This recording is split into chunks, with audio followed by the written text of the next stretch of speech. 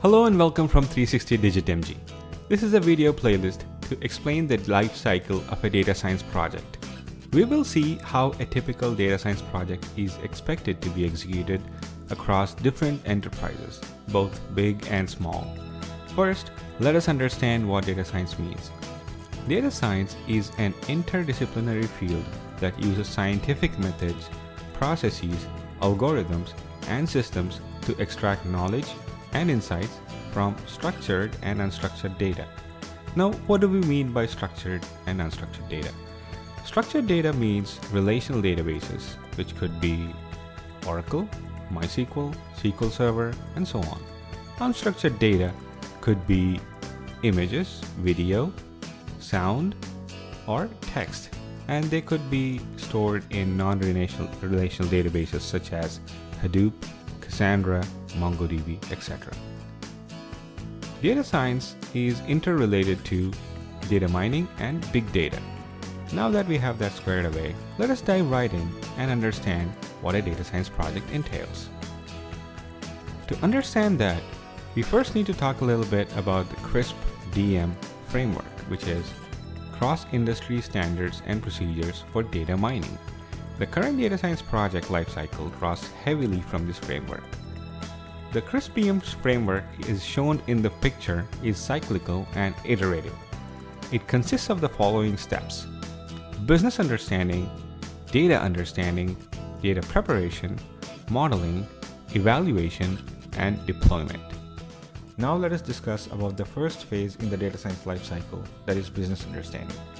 Business understanding, arguably one of the most critical phases of the data science lifecycle.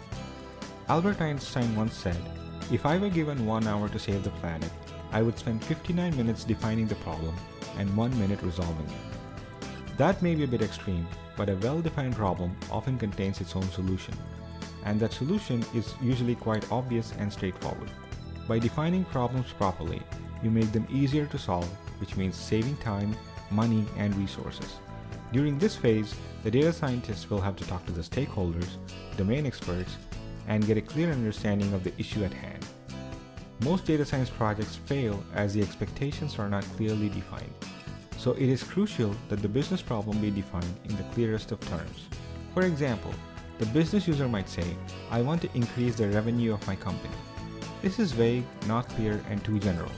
So the data scientist needs to narrow the scope to something very specific, like increasing the sales of a particular product, which in turn will increase the revenue of the company.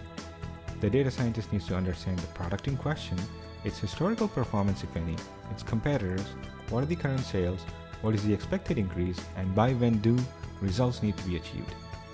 Needless to say, documenting the requirements is critical to this stage of success. Now let us see some of the best practices while defining the business problem. 1. Explore the current situation. Paint a picture in words by including the presenting problem, the impact it is having, the consequences of not solving the problem, and the emotions the problem is creating for those involved. 2. Explain. Once you have examined and clearly explained the situation, draft a simple problem statement by filling in the blank. The problem that we are trying to solve is blank. Distill the problem into its simplest form possible. 3. Ask yourself, why is that a problem? If the answer is another problem, then congratulate yourself for moving from presenting problem to a deeper problem. Then ask yourself again, why is that a problem? Keep asking why until the solution presents itself. You could also use the famous 6 Sigma 5 Why technique to help define the problem. Now let us discuss about the next phase in the data science lifecycle, data understanding. Data understanding. Now that we have a good understanding of the business problem that needs to be solved, the data scientist attempts to find out the available data. In the above example, the business problem is increase the sales of a particular product. The data scientist will identify the data sources, what data is available, where and how we can obtain it. It is recommended that the data scientist keep a catalog of all the data sources so that they could be easily reproduced when required. The data scientist will then typically proceed to acquire the datasets, interacting with various databases and file storage systems. Typically, this module requires that the data scientist have some experience with relational database systems such as Oracle, SQL Server, MySQL, and non-relational databases such as Hadoop, Cassandra, MongoDB, etc. And finally, it is advised that the data scientist have some knowledge about cloud-based systems such as Google's BigQuery, Amazon Redshift, and cloud-based file storages such as AWS S3, which is Simplified Storage Service. Some of the best practices during data collection. Detail the various sources and steps needed to extract the data. Confirm the availability of data both in quantity and quality. Comprehensively understand your data before preparing it for downstream consumption. Define data governance, such as who owns the data, who has the access, the appropriate usage of the data, the ability to access and delete specific pieces of data on demand. Track data lineage so that the location of the data source is tracked and known during the further processing. Now let us discuss about the next phase in the data science lifecycle, data preparation. Data preparation. Once we've narrowed down the business problem and understood what data is available to address it, we now begin to prepare the data for analysis. Most of the data in real world is highly noisy and comes from a lot of disparate sources. ML models are only as good as the data that is used to train them. After the data is collected, the integration, annotation, preparation, and processing of that data is critical. An essential characteristic of suitable training data is that it's provided in a way that is optimized for learning and generalization. Data preparation should start with a small, statistically valid sample and iteratively be improved with different data preparation strategies while continuously maintaining data integrity. This phase deals with how the dataset is prepared from relevant data sources by blending them together in a manner that makes the most sense. We also deal with missing data, handling null values, duplicate values, remove outliers, all of which form part of the data cleansing activities. Data preparation contains the following submodules: exploratory data analysis, also known as EDA, and visualization, and feature engineering. Now let us first talk about exploratory data analysis and visualization. EDA is not listed as one of the CRISM-DM phases, but over a period of several years, this has become a crucial part of the data science lifecycle. It involves identifying correlations and relationships between variables using visual as well as statistical techniques. For example, when dealing with a regression model, you need to check for highly correlated variables, account for homoscedasticity and heteroscedasticity, etc. A key aspect to understanding your data is identify patterns. These patterns are not often evident when you are only looking at data in tables. The correct visualization tool can help you quickly gain a deeper understanding of your data. Before creating any chart or graph, you must decide what you want to show. For example, charts can convey information such as KPIs, relationships, comparisons, distributions, or compositions. Now let us discuss about the submodule in data preparation, feature engineering. Feature engineering. This submodule is not listed as part of the CRISM-DM framework, but is widely recognized as an integral part of the data science lifecycle. Every unique attribute of the data is considered a feature. For example, when designing a solution for a problem of predicting customer churn, you start with the customer data that has been collected over time. The customer data captures features also known as attributes, such as customer location, age, income level, and recent purchases. Feature engineering is a process to select and transform variables when creating a predictive model that uses machine learning or statistical modeling.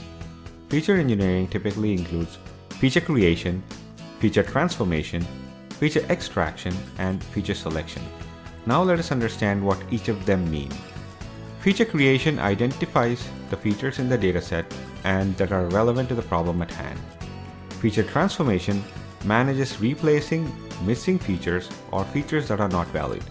Some of the techniques include forming Cartesian products of features, non-linear transformations such as binning numerical variables into categories, and creating domain-specific features. Feature extraction is the process of creating new features from existing features, typically with the goal of reducing the dimensionality of the features. Feature selection is the filtering of irrelevant or redundant features from your dataset. This is usually done by observing variance or correlation thresholds to determine which features to remove. Some of the best practices for feature engineering. Use domain experts to help evaluate the feasibility and importance of features. Remove redundant and irrelevant features to reduce the noise in the data and reduce correlations. Start with the features that generalize across contexts. Iterate as you build your model. New features, feature combinations, and new tuning objectives. Now let us discuss the next phase in the data science lifecycle, model development. Model development. This is the core of a data science lifecycle. When most people think about data science, they think algorithms, testing out various strategies, tools, and techniques, which form the basis of this phase. In this phase, you select a machine learning algorithm that is appropriate for your problem and then train your ML model. As part of that training, you provide the algorithm with the training data to learn and form the set the model parameters to optimize the training process. Typically, a training algorithm computes several metrics, such as training error and prediction accuracy. These metrics help determine whether the model is learning well and will generalize well for making predictions on unseen data. Metrics reported by the algorithm depend on the business problem and on the ML technique that you used. For example, a classification algorithm can be measured by a confusion matrix that captures true and false positives and true or false negatives, while a regression algorithm can be measured by root mean square error, RMSE.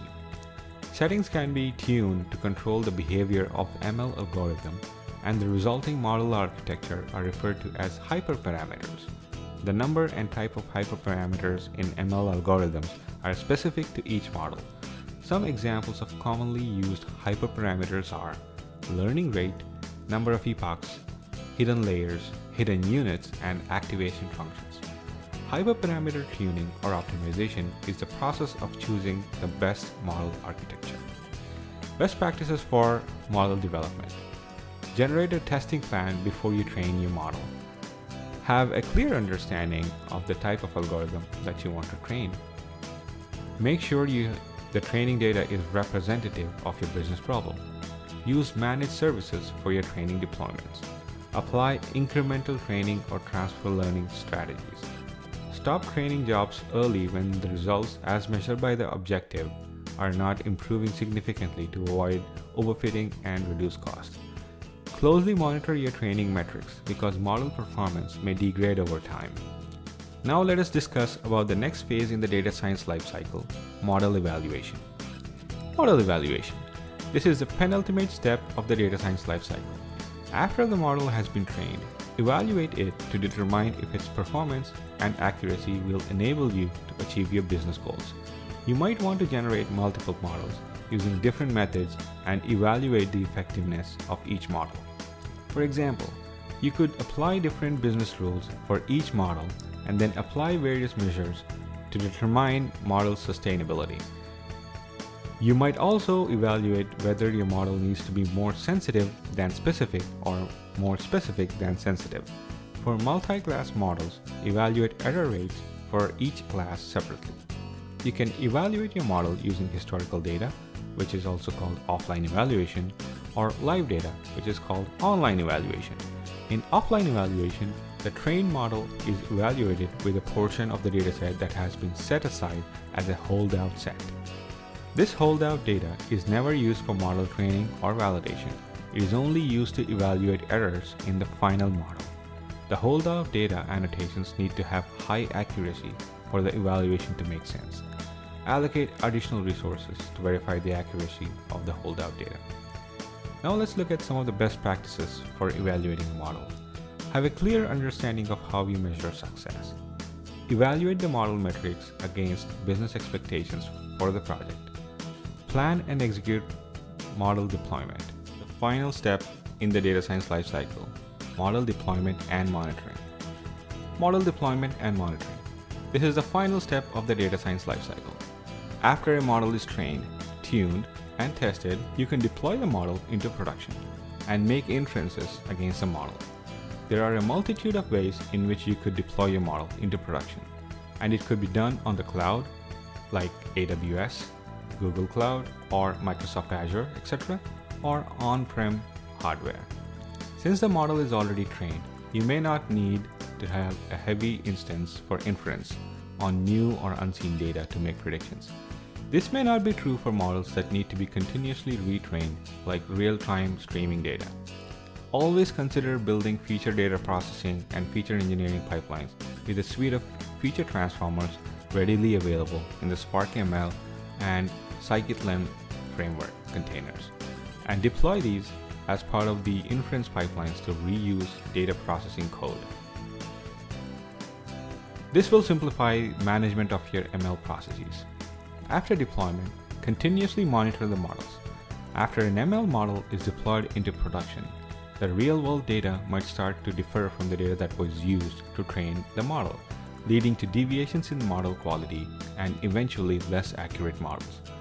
Build a model monitor that detects deviations such as data drift, can degrade model performance over time, and alerts you to take remedial actions.